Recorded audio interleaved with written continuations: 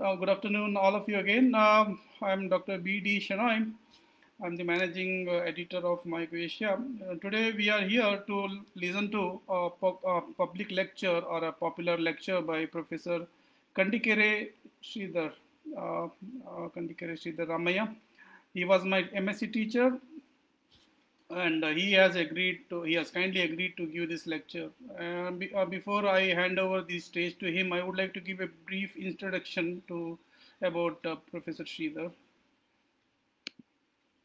Professor Sridhar is an adjunct professor at the Department of Biosciences, Bangalore University. As I told you, he was my teacher during my MSc studies at the University of Bangalore. His area of research is diversity and ecology of freshwater fungi of the Western Ghats and mangrove and marine habitats of the west coast of India. He is an excellent teacher. He is an accomplished researcher. As some of you may know, he has published more than 450 research publications in national and international journals. He is one of the top 2% of the world scientists in the field of mycology, as per the survey of Stanford University in 2020. He was the NSCRC postdoctoral fellow in Mount Ellison University, Canada. He was a visiting scientist at the Department of Agriculture Technology, King Monguts Institute of Technology, Bangkok. And he is on the editorial boards of the journals like International Journal of Agriculture Technology, Mycology, Mycosphere, Journal of Microbial Biosystems, Asian Journal of Mycology, MycoAsia, our own journal, and the Kavaka, the Transactions of the Mycological Society of India.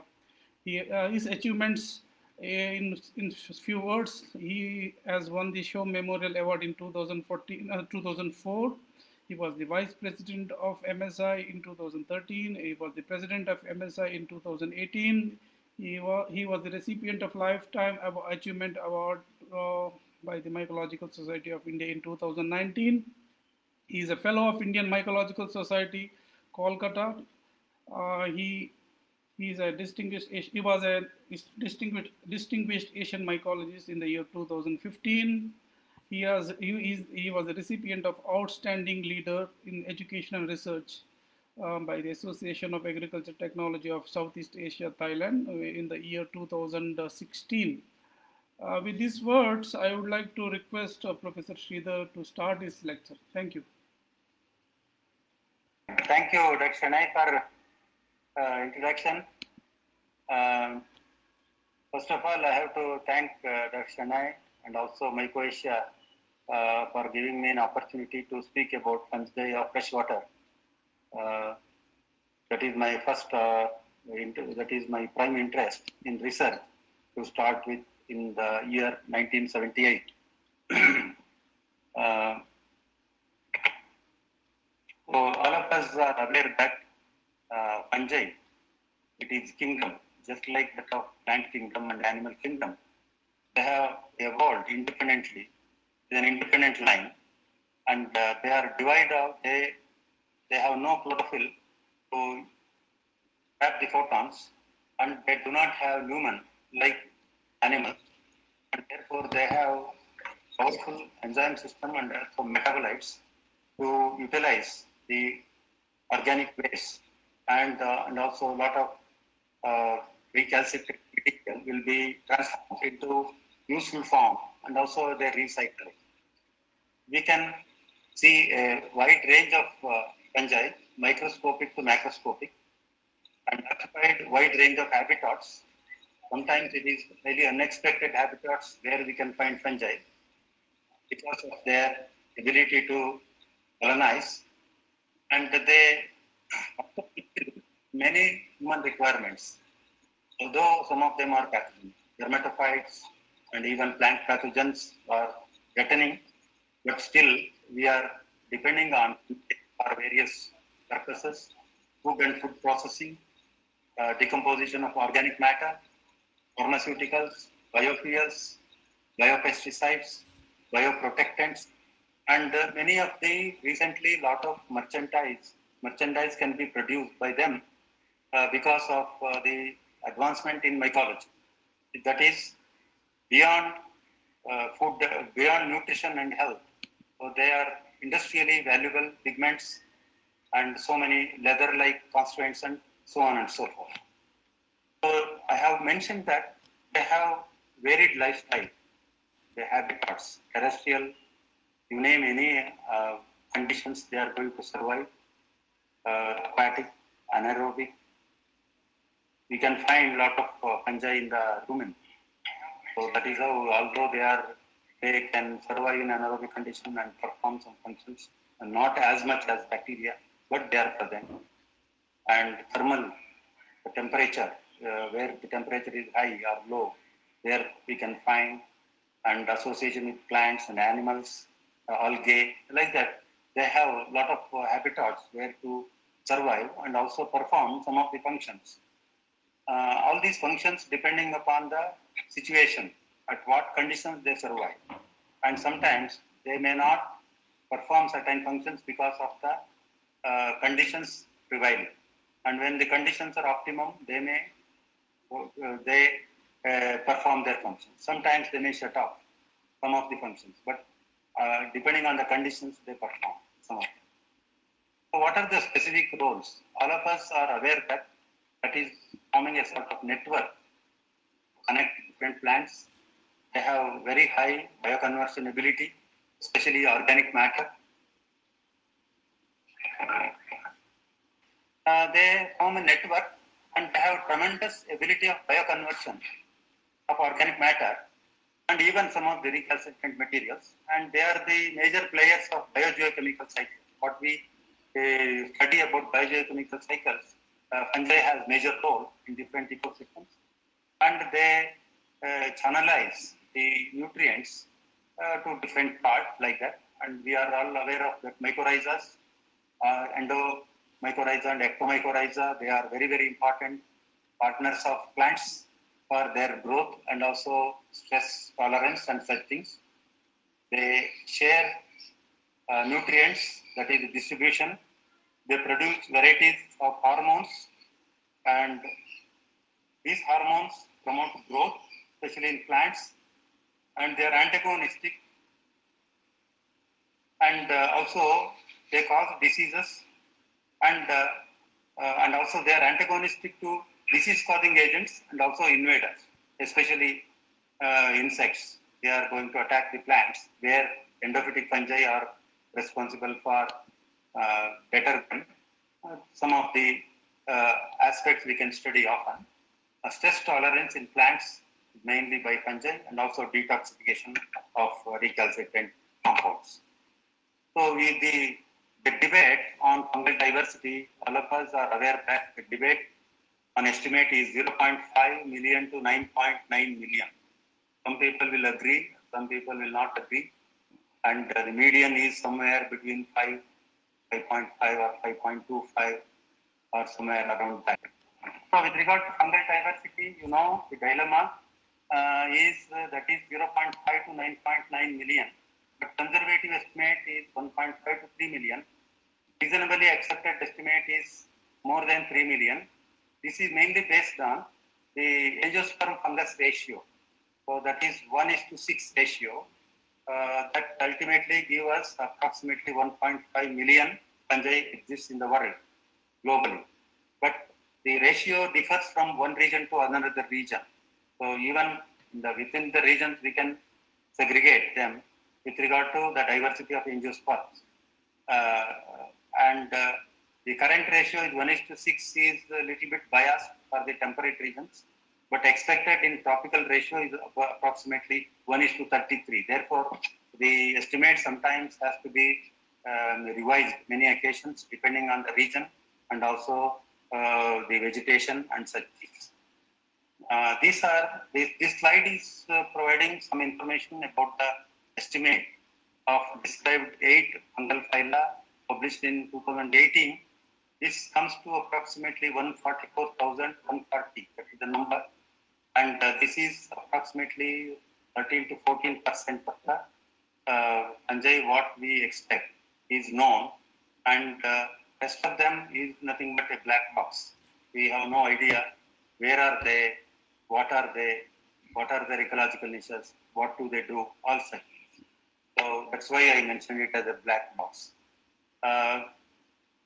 To discuss about the terrestrial and aquatic microbiome,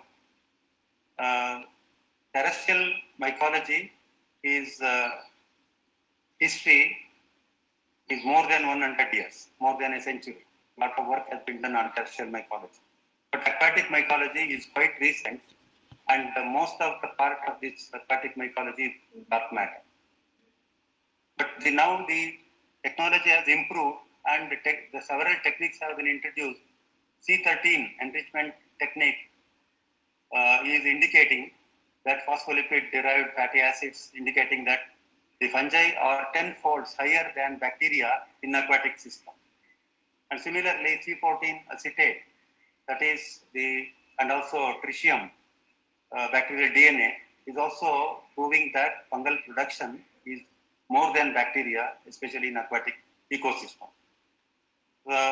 The fungal annual production, if you think of 60 to 193 gram per square meter, so dependent on the availability of the organic matter. If the organic matter is sufficiently available, we can expect 16 to 133 grams per square meter of the area. So now, the aquatic and semi-aquatic biosphere is also one of the important aspects, because many aquatic fungi survive in semi-aquatic conditions. Not only, not exactly in the completely dried condition, but they may survive under specific dry conditions. And especially the heritage ecosystems, a lot of heritage ecosystems we have, and where we can expect very interesting aquatic fungi. How much of freshwater we have? So that is very, very meager. Now, saline water is 97%. 97%. That is ocean, sea, and groundwater altogether consists of 97%.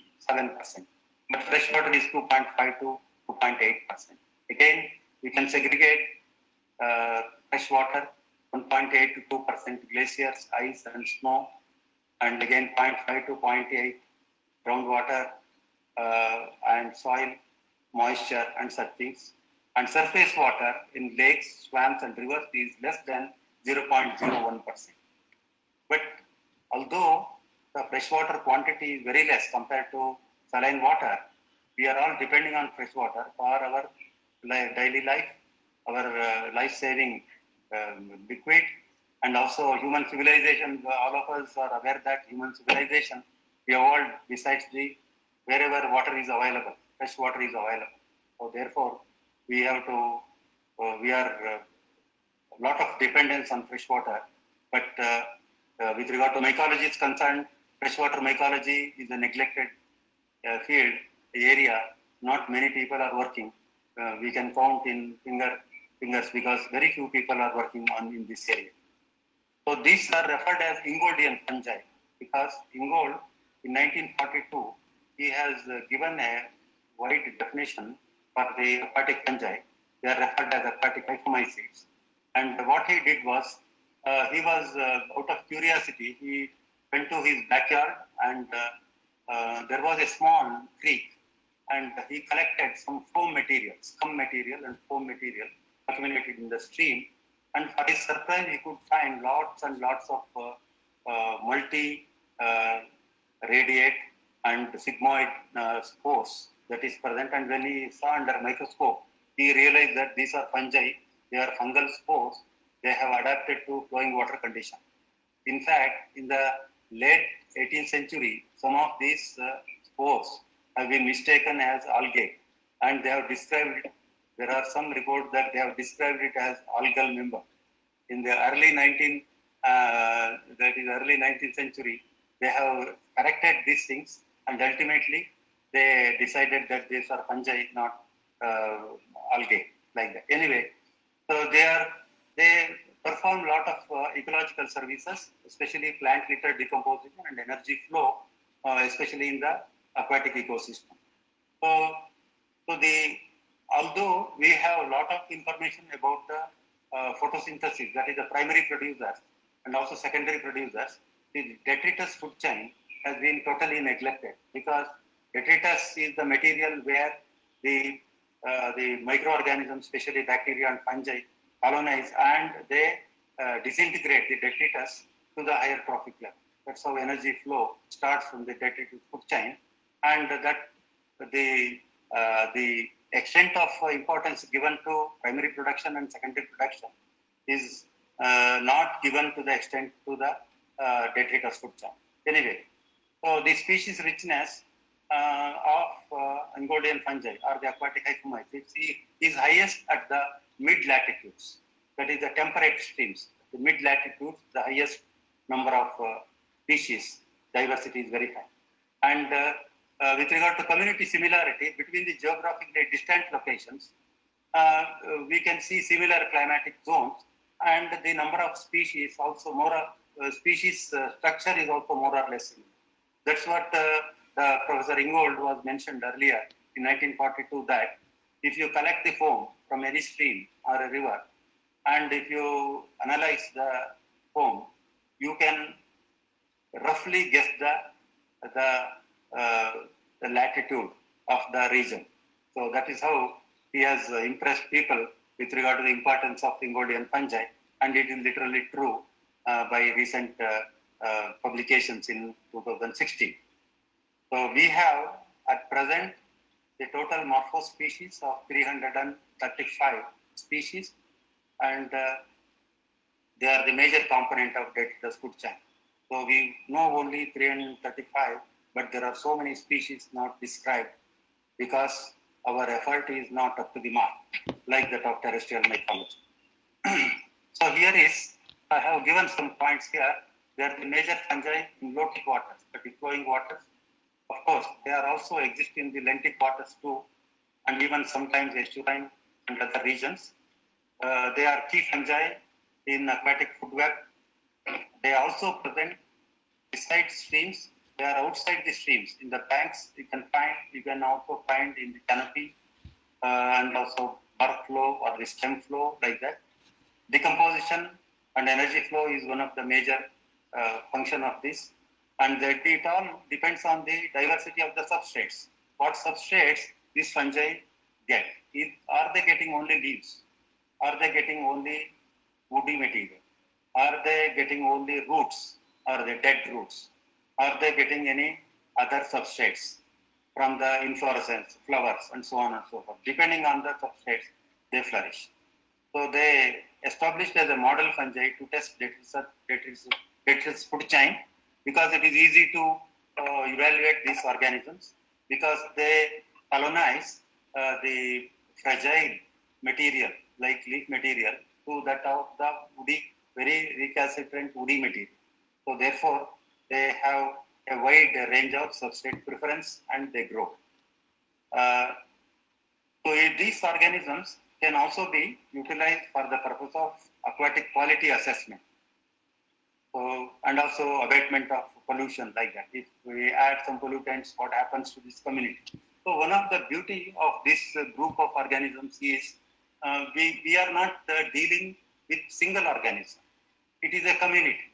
So aquatic hyphomycetes community. You are going to take the community as a whole to evaluate the function of a particular ecosystem and how this community is going to vary with perturbations or chaotic situations. So some of the work we have carried out in Western Ghats. In India, Western Ghats is one of the major region where research has been carried out by our group and also Professor DJ Bhatt, and recently Dr. Borse has done, and also Central Himalaya, Dr. Satish Sati is another person working in Himalaya. So like that, there are very few regions where aquatic hyphomycetes drawn attention of people. So about nearly 20 species have been reported from India alone, but there are, of course, there are 335 species. India has contributed up to 30 species, and our own research has contributed 2 species of aquatic hyphomycetes. One is Tricelophorus conagensis. So I am being in this campus, Bangalore University campus.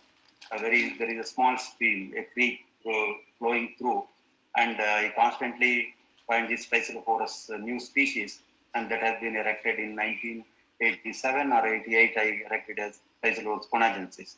Another one from the Western Ghats, that is Cinnamatophora constricta. So that is a sigmoid spore-producing cinnamatous fungus, the new genera and also new species like that. These are the type of spores we can find in aquatic Actomycetes. There are two major type of spores. One is colecoid, or they are the sigmoid spores. So the eel-like spores. So something like eel-like spores. And also some of them are very peculiar, like hairpin-like structures and the Z-shaped structures. And also some of them are just hockey stick-like, or just some of them, there are different types of sigmoid type. This is one of the type of spores we can see in the aquatic, in the freshwater bodies. And one of the interesting aspect is it is something like when it is large on a surface, surface of leaf surface or any other surface, what happens is 2 points are going to touch the substrate. So either the back portion of this and one of the tip portion is going to touch. So by that, they are going to produce Aprosoria from here or from here, and they colonize the material, organic material. But they have to follow the ruderal strategy, because they are very, they are growing on leaf material, because leaf material is going to degrade very fast, because there are other competitors like invertebrates. The invertebrates also compete for the food, the dead leaf material. Therefore, they have to follow the ruderal strategy, where I will talk about the ruderal strategy later. So another type of spores what we can find is a sporoid type. Here you can see tetraradiate or triradiate or lizard shapes. And here when a particular spore is going to lodge on the surface, at least 3 points are going to be large on the surface of leaf material. By that, it has advantage, the sigmoid ones. So here 3 points, the 3 points adhere to the substrate, and they will germinate and efficiently colonize the leaf material. These are some of the photographs I have drawn from the literature and also our own literature. So starting from simple conventional type of conidia, of sigmoid conidia, and then triradiate and tetraradiate. These are the triradiate ones, tetraradiates, and multiradiate. See here, this is Flavelospora verticillata. So there is another species in Flavelospora verticillata. That is, I got it in Western Ghats, about 21 arms. So here there is a central point, here there is an attachment site, and all the arms are there. It is something like a ball-like thing, it can roll around like that. So these are all adaptations to the planktonic adaptation, because one of the authors says, one of the pioneer in aquatic mycology says that, especially Ingold, what he says that they originated from the aquatic freshwater body, and they migrated into the terrestrial condition, and from terrestrial condition they remigrated into the aquatic situation. Therefore, they have to lead the planktonic life in order to escape from the invertebrates, in order to encash the organic material that is available like that. So see this spore, this is Varicosporium. Varicosporium. So this is very difficult to imagine that this is a spore, because it looks like a mycelia. So anybody in the, it is a mycelia, fungal mycelia, but it is not fungal mycelia. It is a spore, and it has primary arm and the secondary arm, and then tertiary arm. Like that, they keep on producing primary, secondary, tertiary arms, and it is become a very complex spore. Like even there is one spore named after Professor Ingold, that is Ingoldiella hamata. That is the Ingoldiella hamata is Ingoldiella genus. There are 2 species, Ingoldiella hamata, and another species is there. They also produce primary, secondary arms, and also they produce hooks at the tip. So each hook will have 2 hooks, not even single hook like that. So I don't have the figure here unfortunately. So these are all some of our pictures. Of course, there are some pictures taken by us also. And the sigmoid spores, that is Angulospora crassa, Angulospora longissima, that is Claveriana aquatica. So the point of attachment is here. And there is another arm, 4 arms will be there. And this is the point of attachment, Clavaria aquatica. So this is the point of attachment here for the Angulospora longissima. So here, this is a crescent-like or moon-like, partial moon-like spore, Lunolospora carula, have the attachment here. And this is another species of Lunolospora, Lunolospora cymbiformis. So that is protruded at the center. It has attachment site here. So when you see the developmental morphology of these spores, so first they produce this arm. So this arm, and this is the attachment site. At the last stage, it is going to produce the other part of the arm like that. Otherwise, the looks, when you see the developmental stage, you can understand how the spore will be produced. And so this is Tricelophorus acuminatus, and this is Tricelophorus monosporus. This is the attachment site, and it has many septa here. So all these morphological features are very important to identify aquatic hyphomycetes. So if you look into the conidial output from the detritus, I have already mentioned that it is going to get the fragile leaf material to the top, the very recalcitrant woody material like that. So if you usually people will start with leaf material, because leaf material can be collected and it can be analyzed rather than woody material. But woody material also can be studied. But according to Nielsen, 1964, he reported that 300,000 species per leaf, a moderate sized leaf, is going to produce approximately 300,000. So if 300,000 spores are produced by leaf, so what is the role of these organisms in the aquatic ecosystem? That was very important question to address. Similarly, Verlocher in 1992, he reported that it is 1 million spores per leaf. So if you calculate it, it is going to produce approximately 8 spores per microgram of leaf. So that means it has a tremendous capacity to colonize the leaf material and produce conidia. And this conidia definitely follow the ruderal strategy: colonize, produce the spores, escape from the region, because they have to escape from the other leaf-eating, detritus-eating invertebrates. So Webster has reported in 1981 30,000 conidia per liter.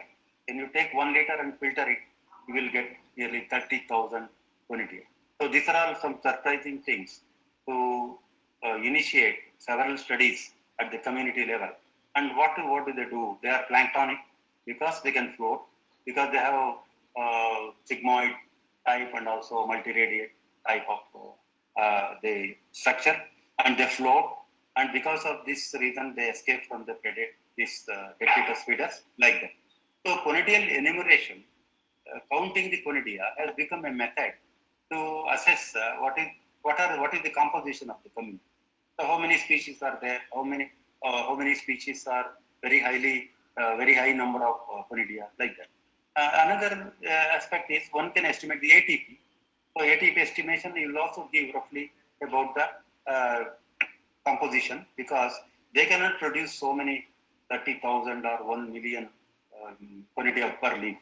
So that is how you can roughly guess that ATP comes from this mycelia. And another signature sterol, that is ergosterol.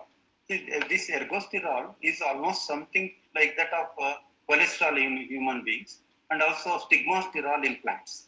So they are the signature sterol. So these filamentous fungi, all filamentous fungi have ergosterol. Therefore, ergosterol can be estimated from the leaf material or from the culture or whatever, and we can figure out how much of ergosterol is present. So that is, one can convert according to Gessner and Chauvet, 5.5 milligram ergosterol is equivalent to 1 gram of fungal biomass. So therefore, we can take ergosterol is one of the authentic measure to evaluate the colonized material, colonization of aquatic hyphomycetes and the material, and also their function indirectly speaks that it is one of the major functions in freshwater body. So this is this picture is developed by Professor Berlocker from Canada. He called boom bust cycle. So these are the successive events. I have already explained what are these conidia, how are they peculiar in their morphological features, and I designated it as Barlow-Schurz effect. So I have already mentioned that they follow ruderal strategy. So you can take three events into consideration. Number one is arrival, departure, and biomass. So if you think of arrival, so when they colonize the leaf material, they need little bit of time, and all of a sudden, the number of spores is going to shoot up in the water body, depending on the flow conditions and the seasons like. So when you evaluate with the time space, the number of conidia arrival on the leaf material is going to decrease. Then afterwards, departure. After a very little gap afterwards, they colonize and produce lot of spores, and they attain peak at some stage, and then they decline. This is the departure part. And slightly later than the departure part, that is the fungi or most of this mycelia will be there, and that will be converted into conidia, and they will depart. And if you look into the biomass, so the biomass of fungus is going to attain a peak and then come down. So here, as I mentioned, it has to follow the ruderal strategy to avoid the loss of material that is available for them as source of nutrients. This is projected by, that is referred as Berlocker effect. This is the picture, global distribution of Ingoldian fungi. And you can see a lot of gaps here. See this Asian part, northern region is, there are no bullet points here because they're not very much work there. And even China, very few, it is 2016 literature, some 8 or 9 like that, and Australia, and also so part of South Africa, also not African continent, also not evaluated to that extent. And up to recently, a lot of South American parties under consideration, and also North America, where this also Greenland and other regions are also not evaluated. But this point is Hawaii. Hawaii is about 4,000 miles away from the mainland, and that is colonized by, and who has taken this freshwater fungi across the saline water? That is the question. Anyway, if you look into the biogeography, species richness peaks at mid-altitude, mid-latitude. As I mentioned, is that Professor Berlocker and Duarte and his group has worked on this. Because of the available literature, they come to some conclusion that the mid-altitude is where there is peak takes place like that. And as and when the distance from the that is geographic distance, if you calculate in kilometers, the GD, community similarity is going to decrease. Right? That's why the Ingold has foresight that it is possible to guess the latitude of a particular stream or the river if you look into the composition of the Ingoldian fungi in foam like that. So anyway, this is another picture how vast this is. Species richness. They have, based on the published work, they have taken the species richness as S and sampling effort as SE. And now the current situation is we know about approximately almost close to that or less than 50% of the efforts like that. So this is based on again publication. So next slide is going to provide you very correct picture. So we have achieved only 50%, approximately 50%. So that is from a particular region, if you meticulously assess the aquatic fungi or the Ingoldian fungi, so you need 29 research papers per region to document 50% of the species. So different regions, different seasons, different locations, different substrates, all these things are necessary to achieve 50% of the one. And if you want to achieve 90%, as I mentioned here, 90%, you have to enhance the activity. That is, you need 275 research papers per region to achieve the 90% species role or species recognition like that. Anyway, we are lagging because not much of interest towards aquatic fungi. Like so, the requirement is tenfold intensive study is needed. That's what this figure is going to indicate. And among the 15 geographic regions surveyed, northern temperate, I have already shown that picture.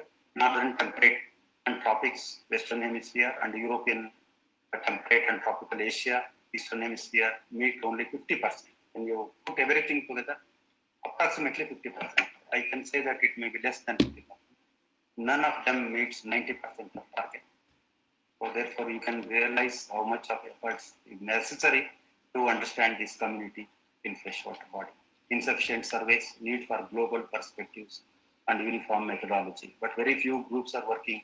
You look into this, in Canada, Berloker's group is working.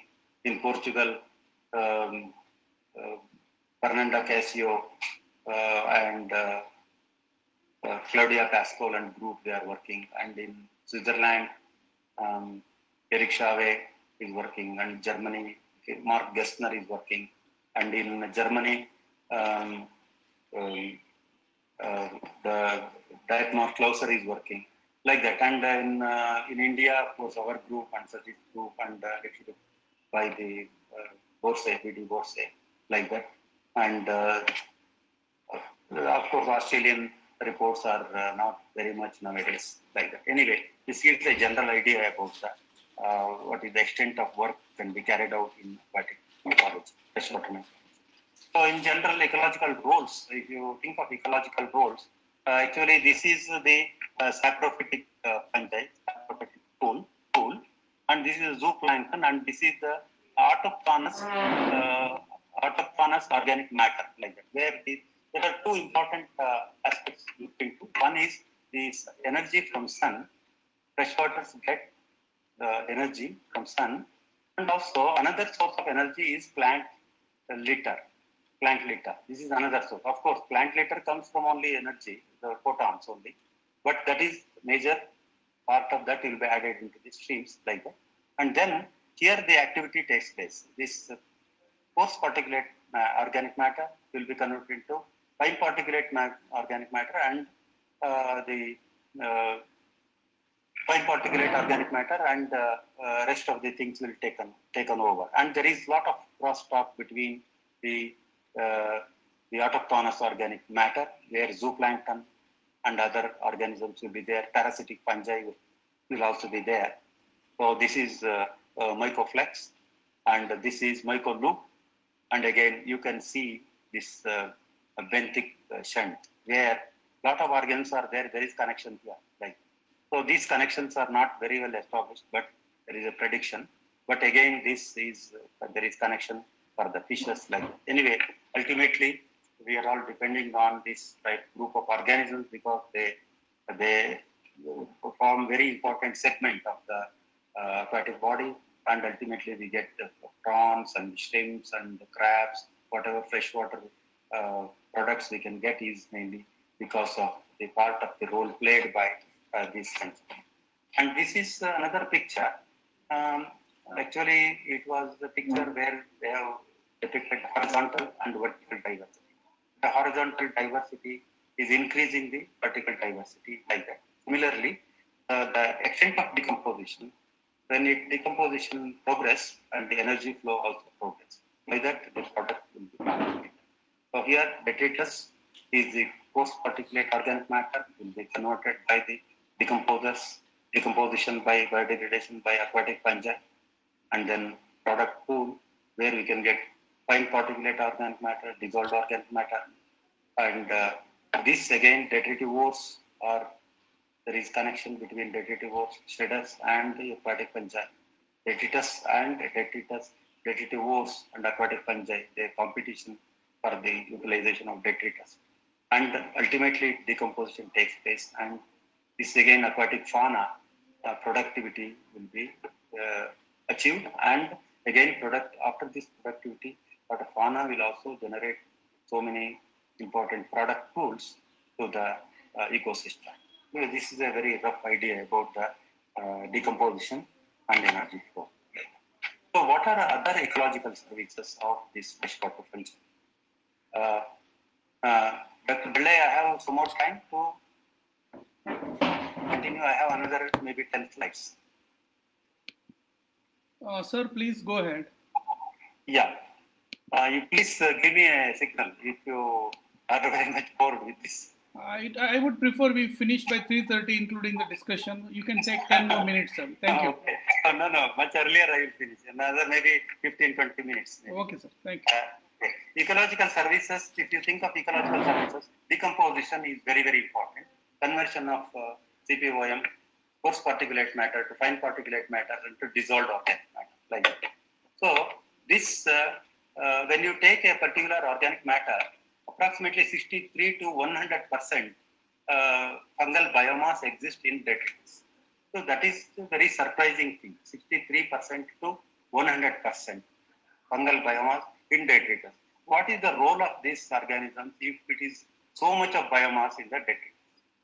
So then fungal production is evaluated by variety of means where it is surpassing the bacterial production.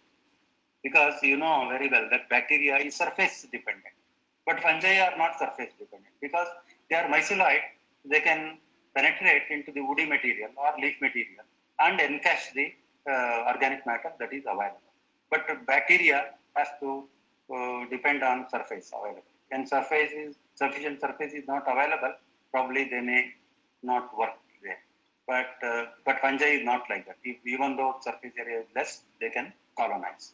The fungal biomass, if you take fungal biomass, 18% of the total detritus mass, 18% of the approximately 1/5 of the biomass is fungal biomass. So that's how the calculation goes. Up to 80%. So what happens when they have enormous biomass? They have to produce the conidia, or they have to reproduce. They have to go and catch other substrate like. So up to 80% of fungal biomass allocated for spore production. From 18% of the total biomass considered as 100%. From that, nearly 80% will be fungal biomass will be allocated for spore production. That's why they are going to produce approximately 300,000 conidia per liter, and or 1 million conidia per leaf material, or 8 conidia per microgram of this detritus, like that, or leaf material. So what prediction here is the rest of the 20% will be protected there itself, or if it is a woody material, it will stay there, and probably they may invest this for the perfect state generation. So according to the present situation, out of 335 morphospecies of freshwater fungi known, only 30 of them have perfect imperfect connections. So not all, because nowadays we do not find any papers discussing about the perfect and imperfect connections of freshwater fungi. But that shows that how much we have invested our efforts in them. So the food web, that is palatability and insect metamorphosis. Here, what happens? The insects, there are several types of insects. So some of them are sluggish, some of them are moderately sluggish, or they make frolics, and some of them are highly mobile. For example, Gammarus. Gammarus is amphipod. It is highly mobile, and it can choose particular part of the leaf material and eat. That means it is going to choose particular place where mycomycetes are very high, and it will eat the biomass like that. But another group, if you caddisfly, it is crawling type of insect, and it is less efficient than Gammarus. Another one is Tipula. It is very sluggish, and it is lying in the bottom, and they have to get whatever it gets. It can engulf, or it can eat, consume. But what happens? The situation is this. Although Tipula is sluggish, but its intestinal morphology, intestinal physiology has been tuned in such a way that although it is going to eat little bit or the recalcitrant material, it may not be fungal colonization may not be too much there, but it has its physiology is such that it can digest some of the organic matter very efficiently because of its physiology. Even caddisfly too. But Gammarus may have less efficiency, but it has it can move around and choose the material of its interest. So therefore, the intestinal physiology has been fine-tuned for the survival of all these organs.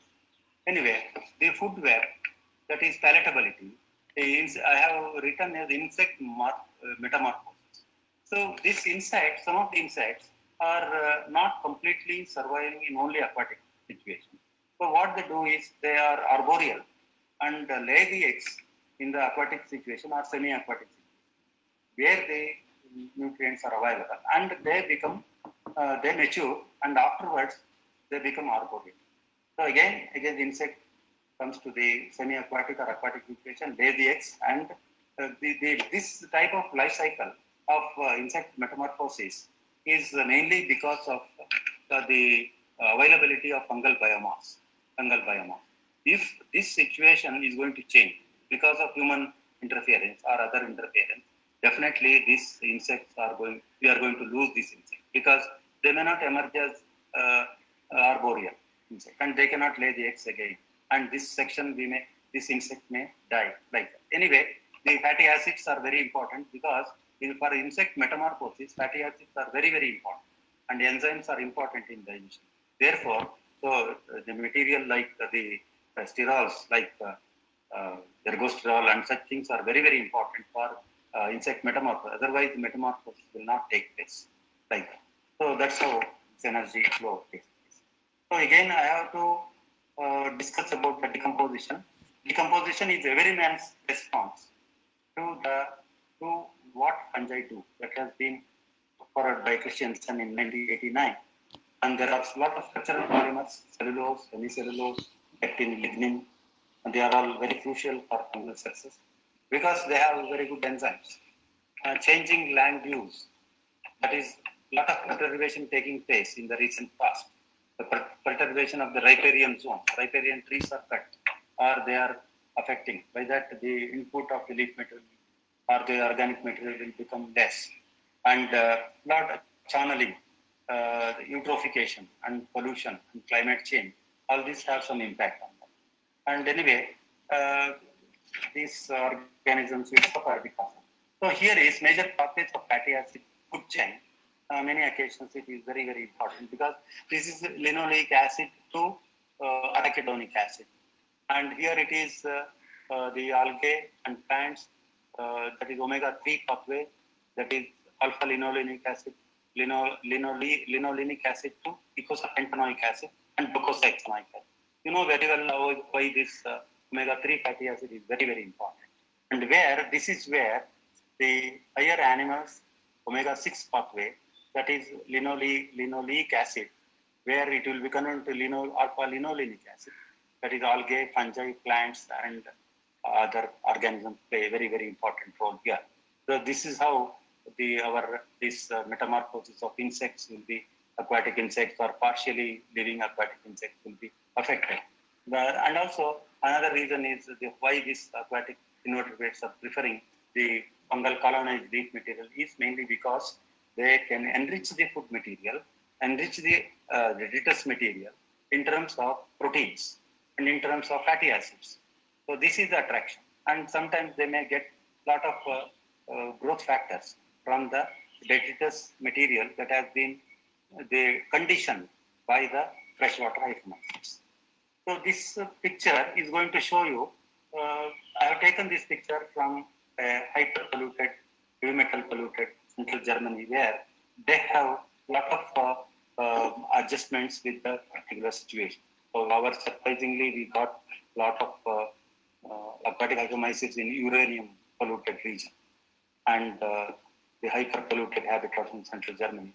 So this is going to show a pathway, how the metabolic adjustment they have made, where they produce the metallothioneins and then phytokeratins and they have adaptability to such things. Because so in central Germany, a lot of mines are abandoned and during the Russian period, and all these dumps were left there itself without any processing.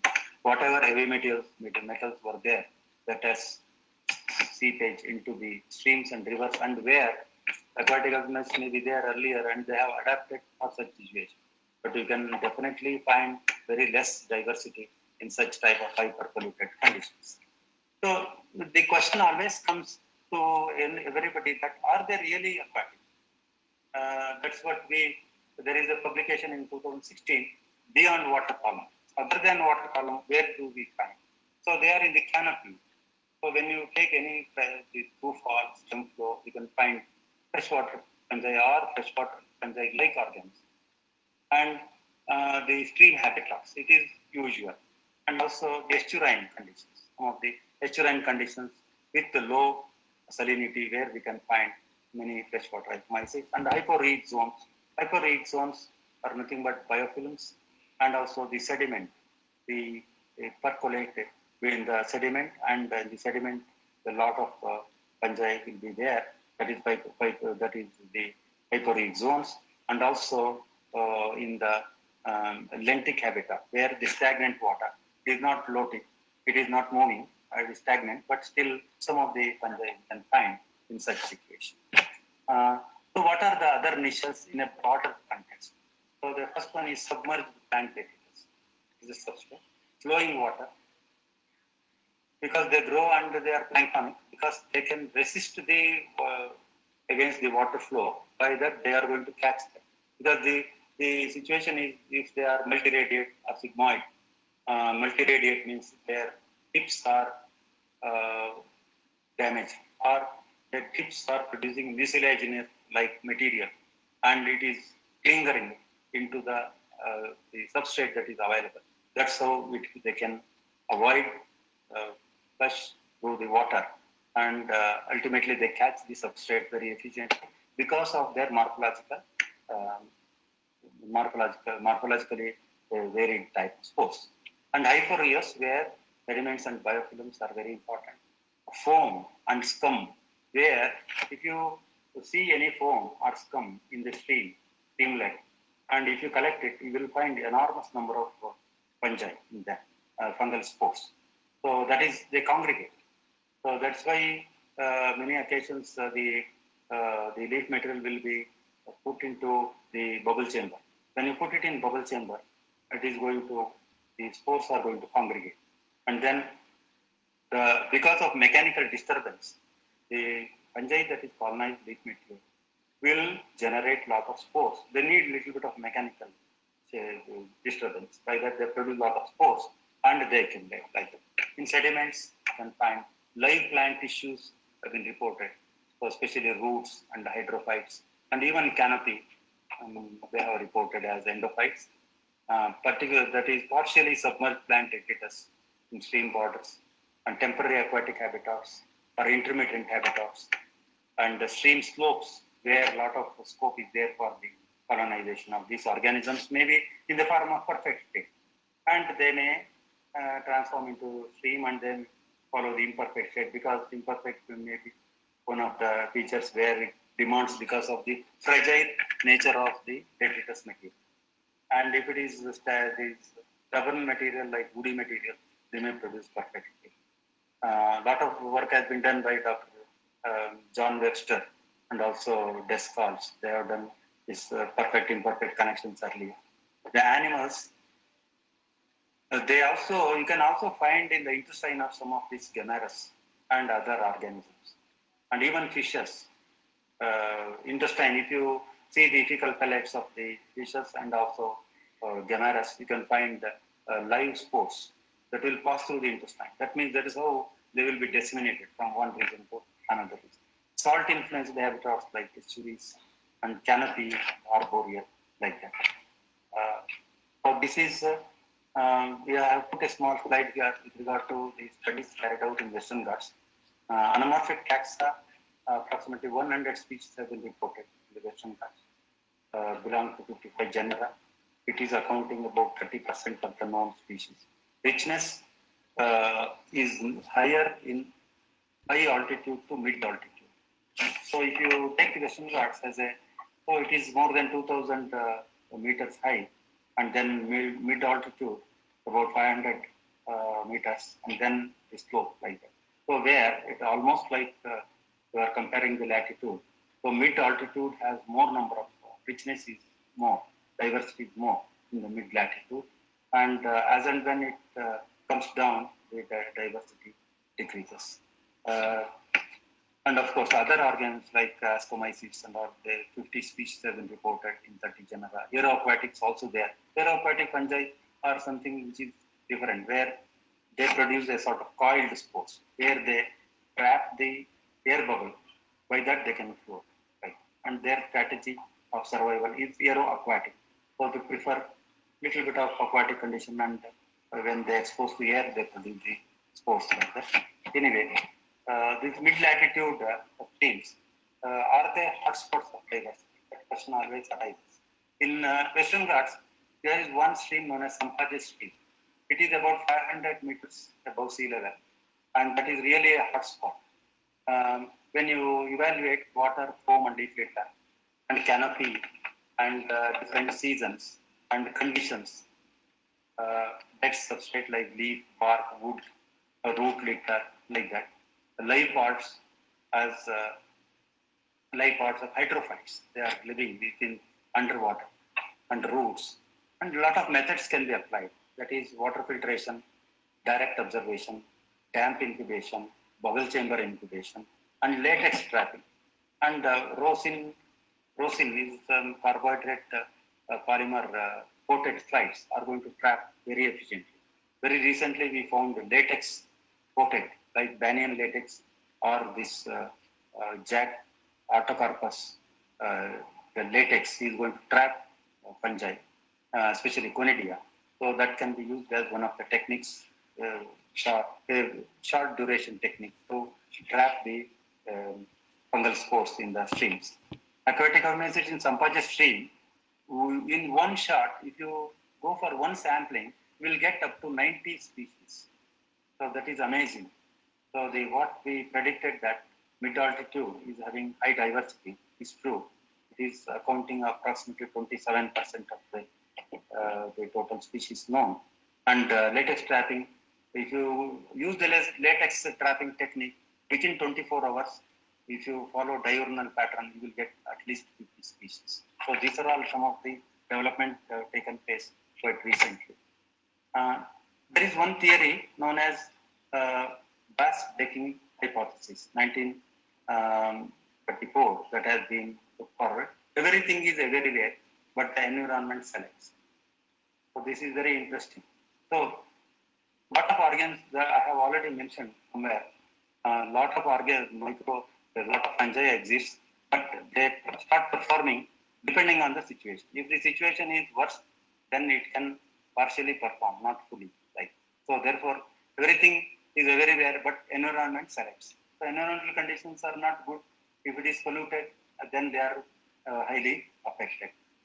So small organisms, especially less than 2 mm, have cosmopolitan distribution. There is one report by Pinchel and Finlay, 2004.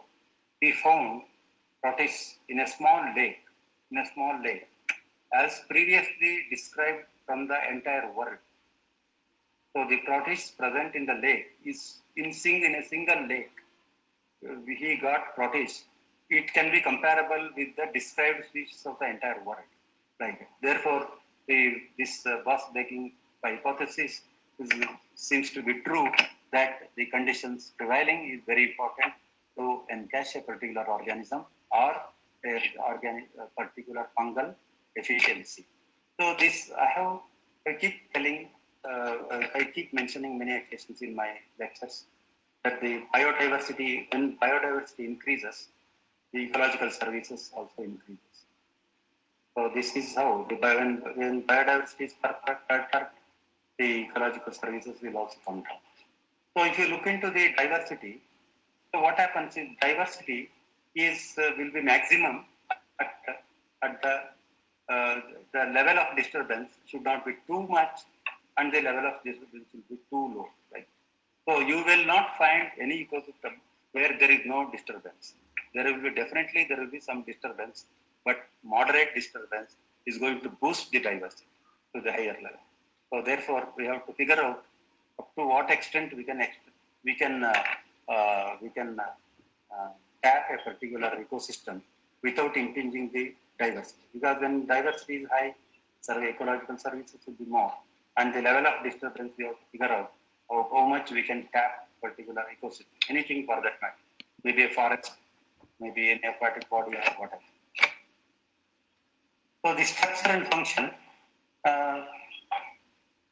So I have already mentioned many occasions, leaf litter breakdown and guidelines to control human impact, and we can be used as indicators of pollution, of pollutant, and that's almost doubled, especially because of the pyrosequencing, P454 pyrosequencing, then the conidial counts, because now the techniques are improved. Therefore, pyrosequencing is going to give more value, more information about the role of especially freshwater fungi or any fungi in different ecosystems. So again, this is redundant information, that is temperature, pH, conductivity, domestic and urban waste or agricultural chemicals, and industrial activities and waste, and also exotic tree species, eucalyptus, acacia, stevia, silver oak. These are all some of the exotic tree species are also affecting the aquatic ecosystem to some extent. Distribution of riparian vegetation and nanoparticles, because we are using a lot of material made up of nanoparticles. Nanoparticles ultimately enter into the streams and xenobiotics. These are all pollution related. And what are the possible approaches? Population and community ecology. So we are going to deal with the community. Therefore, your guess will be more accurate rather than working with single organisms. We are going to work with 50 different species. What do they do in a particular ecosystem? So decomposition, that is stable material to fragile, and quantitative studies, induction of perfect state. As I mentioned, canopy, tree holes, through fall and stem flow, because tree holes, phytotelmata. So that is the tree hole ecology is nowadays interesting, because a lot of people are working on tree holes, aeroaquatic habitats, root endophytes, and stress tolerance and bioremediation. All such things are important. So there are some simple methods to study freshwater fungi. That is water filtration. It's not a very big thing. We can use 5 micron or 8 micron filters and filter it and stain it and observe the pore morphology is very beautiful. You can identify the species to some generic level and species level. Foam analysis is collecting the foam, fixing it in formalin acetic alcohol of a particular concentration, and you can analyze and evaluate it. And leaf litter incubation in bubble chambers. So you cut the leaf, the detritus material or the leaf material into small pieces or discs and put it in sterile distilled water, and you inject air, sterile air, using aquarium aerators like that. And by that, because of this mechanical disturbance, whatever biomass present in the leaf material will ultimately produce spores. All these spores will produce, and then you can filter the water and count the number of spores and calculate how much of detritus you have used per gram or per milligram dry mass, how much it is produced. Like that can be calculated. Leaf baiting can also be used. Latex and rosin coated plates I have mentioned. So there are more methods, direct methods, indirect methods, conidia, filtering, and fluorescence microscopy, mycelial bioma, latex tracking, foam induction, ergosterol, keratin, mass loss. Leaf mass loss can be taken as an index, K value, or how much time, half-life, how much time takes 50% decomposition of a particular organic material. And transplant experiment can be done. Molecular approaches are available nowadays, and DNA barcoding, pyrosequencing, and ecosystem should address it can be very precisely addressed by molecular approaches, and blend of conventional and molecular approaches are very important. So they serve as model mycota or meso and microcosms, laboratory field and laboratory studies.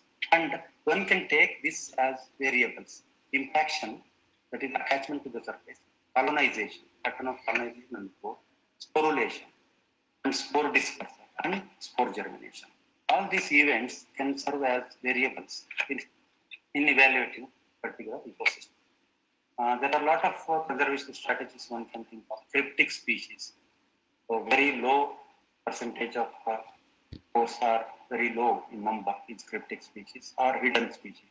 Core group, that is more than 10% difference of occurrence. Keystone species, some species are going to support other species. Quantitative data, in situ conservation. So these are all some of the points to remember about this. And there are a lot of gaps. Wood and sediment. So recently we have studied wood material, earth material, where aquatic is colonizing to that, not to the extent of leaf material, but they are colonized by them and they are going to become overlapping habitats like aeropathic, terrestrial, benthic. Most productive outliers, mid altitudes and mid latitudes are very, very important ecosystem or the hotspots of diversity. And the undefined conidia. If you take any study, definitely there will be some up to 10% unknown species will be. That indicates that there are so many species among them. Crypt species, symbiont, core group, and keystone species, perfect imperfect connections. But there are two unsettled issues. One is pattern of diversity. Alpha, that is regional; beta, community; cosmopolitan, endemism, and devolution. So this is one of the major gaps. Second one is integrated approach, blend the taxonomic, phylogenetic, functional diversity of local scale with metagenomic approach. There are so many tasks: stream catchments, agriculture activities, plantations, stream channeling. Again, removal of obstructions is always detrimental because they cannot accumulate debris. Riparian vegetation, removal of riparian vegetation and removal of canopy, inputs of detritus, leaf, wood, and others will be affected. Impact of exotic plant species, identification and preservation of hotspots. So these are some of the aspects we look at. So I'm highly thankful to this opportunity given by MycoAsia to present my views about the fungi in aquatic ecosystem. Bangalore University has supported me a lot to do this work, and Ramaiah University also recently supporting me. And my PhD students, out of 25 students, 4 or 5 students carried out studies on freshwater fungi. By that, I could enhance my knowledge. So thank you very much for your patient listening. If you have any questions, you are welcome. Thank you, Professor Sridhar. Thank you very much. It has been a very insightful and very, very, how do I say?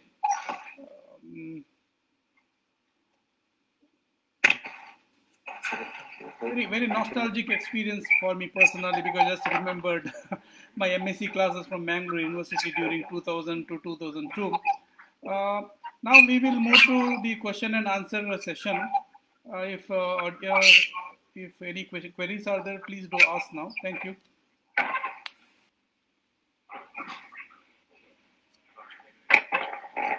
So one can put some questions in the chat box. I can see and I can answer if it is possible from my side. There is one question.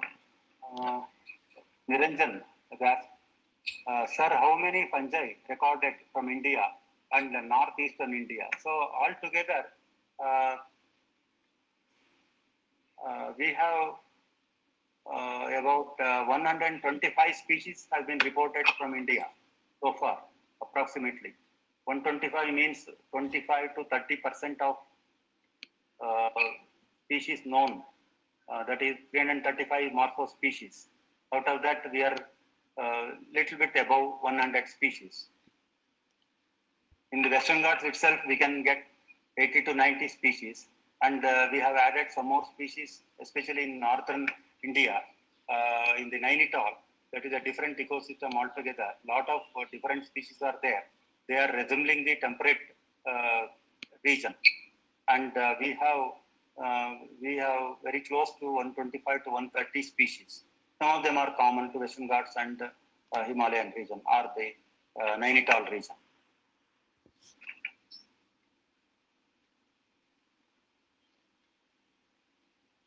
How do we calculate or estimate transition events, that is aquatic, terrestrial then aquatic, like that? So it is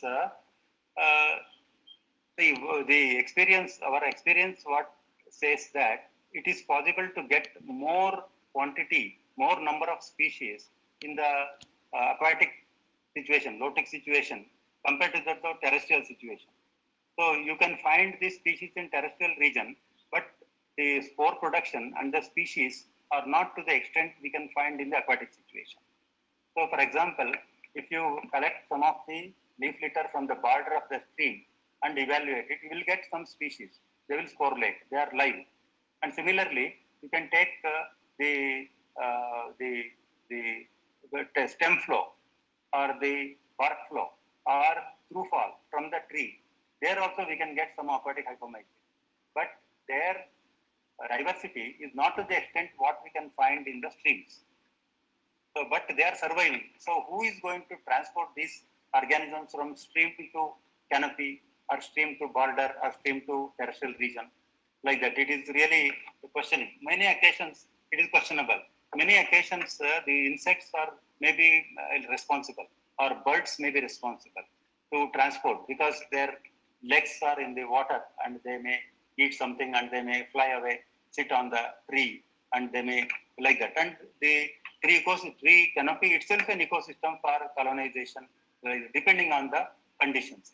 So if you take Mangalore as an example, we will have torrential rain for about 6 months, 5 to 6 months, and a year before last year it was almost 6 months like that. So that is a situation. There is no difference between stream and the terrestrial region, because it is always water is flowing from the canopy, and it is almost like aquatic body. And I feel that there are some insects may carry, birds may carry, and some of them may carried by perfect states. Perfect state. They may produce perfect state. The ascospores can live in the air for a longer period rather than the asexual spores. Therefore, they will be transmitted to different parts of the terrestrial region. Are these species found in unpolluted waters? That is Cyril has asked me a question. Are these species found in unpolluted waters or polluted waters? Any species specific to polluted waters? So we have reported several species in the polluted waters, and their number is very high in the unpolluted waters rather than the polluted waters. And some of them may be resistant to pollution, like that. They might have evolved, especially in the Germany, hyper-polluted region. Several species are there. They are adapted to that condition, but not the diversity is not high. But a few species exist in a polluted region. Unpolluted region, they are going to flourish like anything. And Devadatta has one question: whether the Ingoldian fungi occurs in mangrove as well. Many thanks for your wonderful. Okay. So yes, it is definitely available in the Ingoldian fungi in the mangrove situation. I have reported. I have a few research papers published.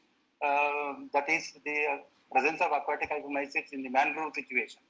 And depending on the salinity, they are going to, because the freshwater is going to flush a lot of organic material to the estuarine situation or the mangrove situation. And there they may survive up to some extent. But the high salinity, sometimes they may, but some of them may be adopted for such situation. For your information, Devadatta, I have got some freshwater fungi in the through fall and stem flow of mangrove plants, like Rhizophora, micronata, and also this Avicennia officinalis. So that means there is some connection will be there. Freshwater fungi, they also there, but not to the extent where we can get in freshwater condition. There is one more question by Vinny. Okay, thank you. Rajesh Kumar, he has thanked me. He has whether the host diversity have significantly influenced the fungi diversity in the streams. Definitely they influence, because whatever the native plants of the Western Ghats are very important. So, for example, banyan is a keystone species. So, according to my experience in the Western Ghats and even especially in the West Coast, banyan leaf is an excellent material to study aquatic hypomycetes, freshwater hypomycetes.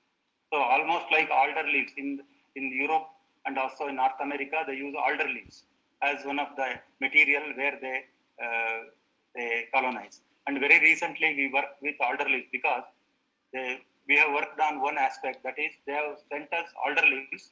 These alder leaves we have introduced into Dr. Sina Sahadevan has worked on this aspect, and these alder leaves were introduced into 19 different parts of the world in freshwater, and they evaluated the fungi, and ultimately they have come to conclusion, because the uniformity in the substrate is important in order to come to some conclusion. So for our context in India, southern India, banyan is very well and it is very good, and also it is a keystone species, and the leaves are excellent material for because you can get in one leaf you may get nearly 20 to 25 species to one leaf if you study that like that. Niranjan has asked one more question. Sir, is there any aquatic fungi that have terrestrial teleomorph fungal connection? Definitely it has connection.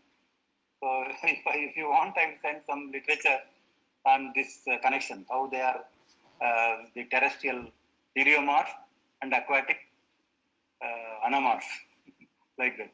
And because when the teleomorph means it may go out of stream. That's why you can find in the terrestrial situation, because in the teleomorphic stage it will be distributed outside the stream like that.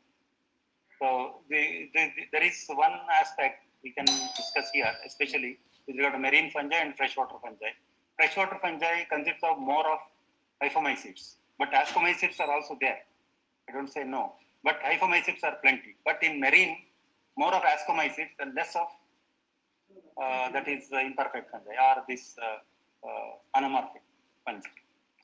Yeah.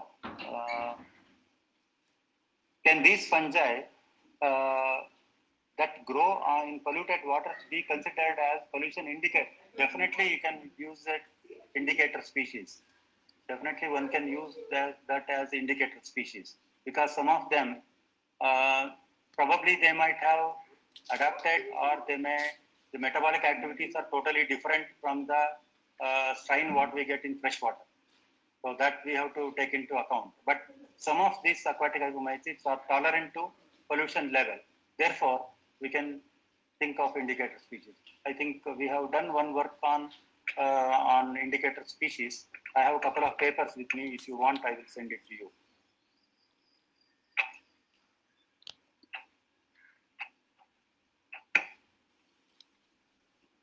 Yeah, thank you for your compliments. Any more queries? Any more questions from the audience, please?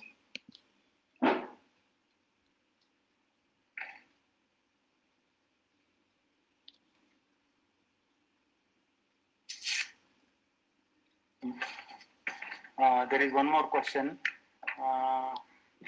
Can you please suggest some hosts which are rich with aquatic fungi? I have already suggested that banyan leaf is excellent material for that, but it may differ from region to region. In Europe and North America, they use alder leaves, common one. Okay. Therefore, in my opinion, of course, we can use the rubber leaves. Hevia leaves also one of the materials. So if you compare the rubber leaves and the banyan leaves, banyan leaves are going to stay for longer duration. It is good to spend. Leaves, what happens? It is going to become fragile within couple of 1 or 2 days, like that. So therefore, you can select the leaf material. It should not be too fragile, like that. So if it is too fragile, you have to design a different method to study how this, probably they may be very nutritious, they may grow and and you can take some rubber leaves from the stream, it will be completely de-skeletonized. Right? All, you can see only skeleton. Right? So therefore, such type of activity depends on how much of pollutants are there in water body. And if it is not polluted, it may happen like that. If it is pollution, then the fragile material also stay for a long period.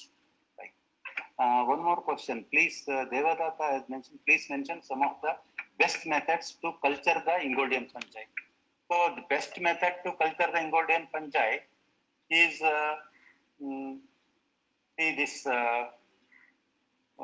What we can do is we can use the foam material. Unfixed foam material can be used, and if you dilute it to some extent and drop it from the top to the substrate, to the media, particular medium consisting of antibiotics or amphenicol. By that, you can take a Petri plate and put the drop at one of the borders, and you slightly tilt it.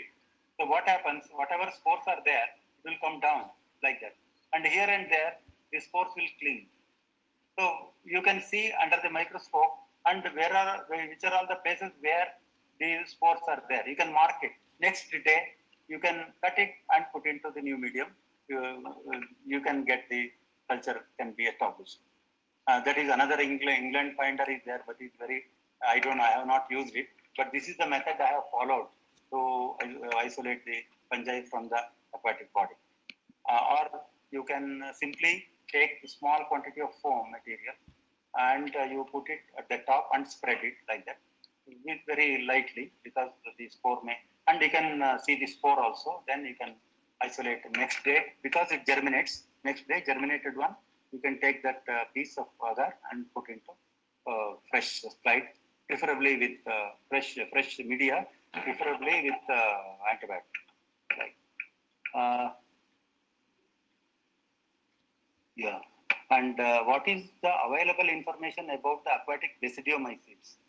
According to me, there are very few aquatic basidiomycetes, not many. But Dr. Borse has published recently one paper on aquatic basidiomycetes. So there may be not more than some half a dozen or so, 7 or 8 species, not more than that. So Ingoldella hamata is one of them. Ingoldella ibulata is another. They are, because the imperfect state of that, or the mitosporic state itself shows some clamp connections. So that's why we can say that it is a basidiomycete.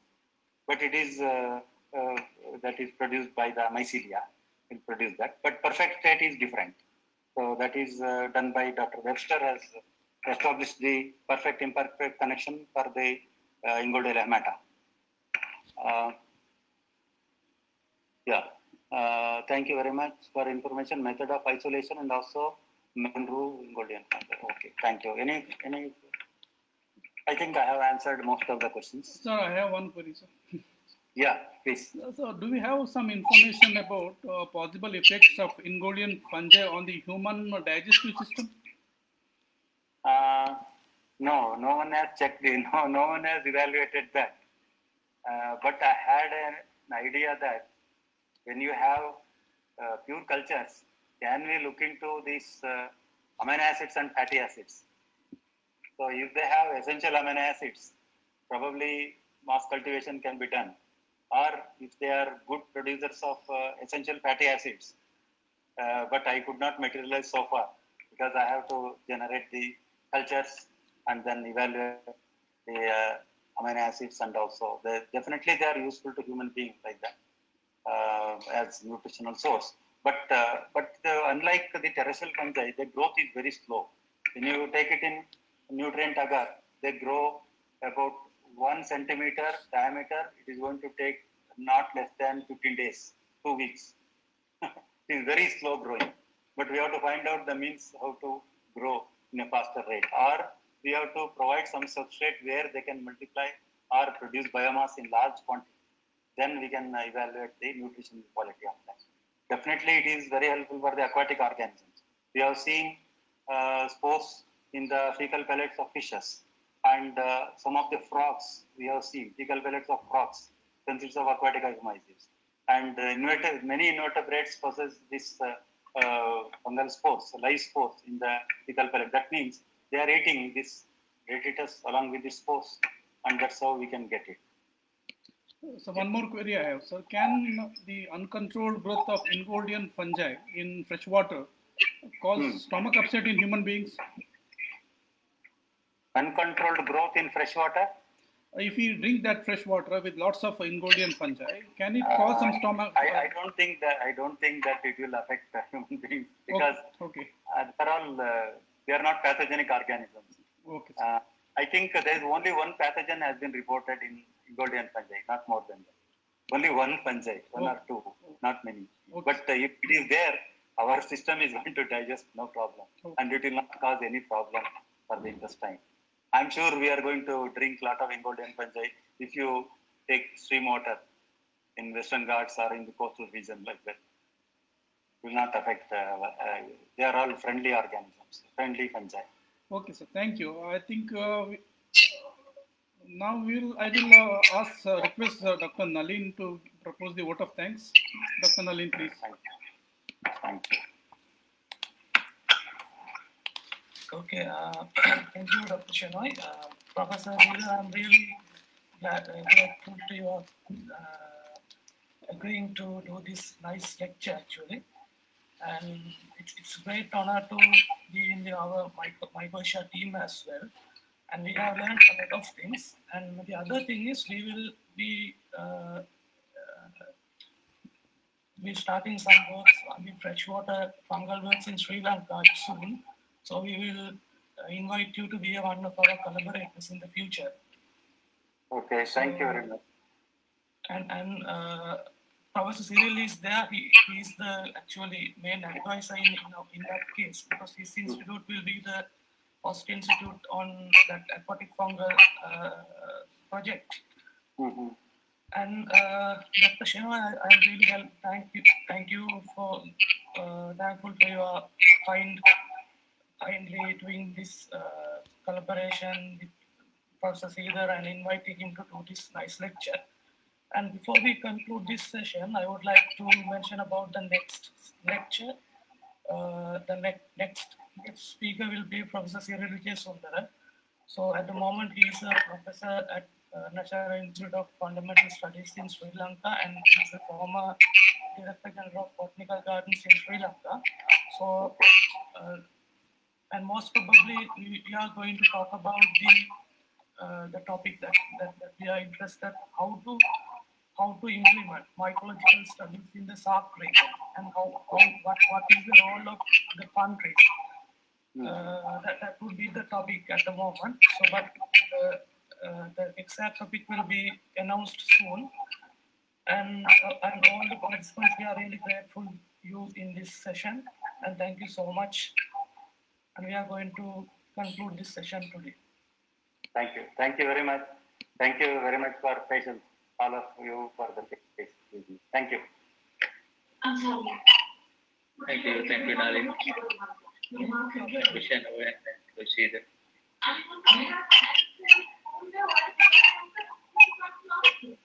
Okay, bye everyone. Thank you very much. Thank you, Professor Sridhar.